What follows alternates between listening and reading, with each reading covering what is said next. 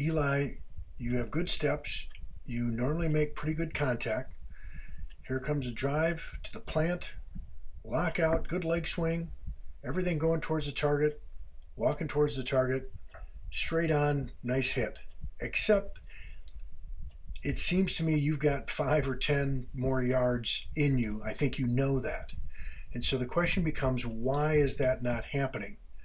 And I think part of it is, I think your leg lockout, your ankle is maybe just a little loose.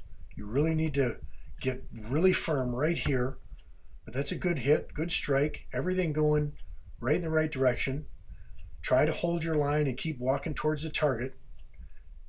But in this last one, you're going to flub it a little bit by pushing it left, and everything seems lazy, loose, and slow.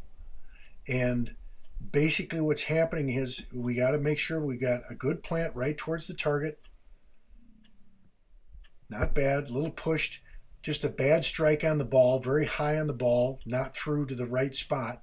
And now you're walking away early. This is where I want those shoulders and everything moving towards the target to give yourself the best chance to make this kick.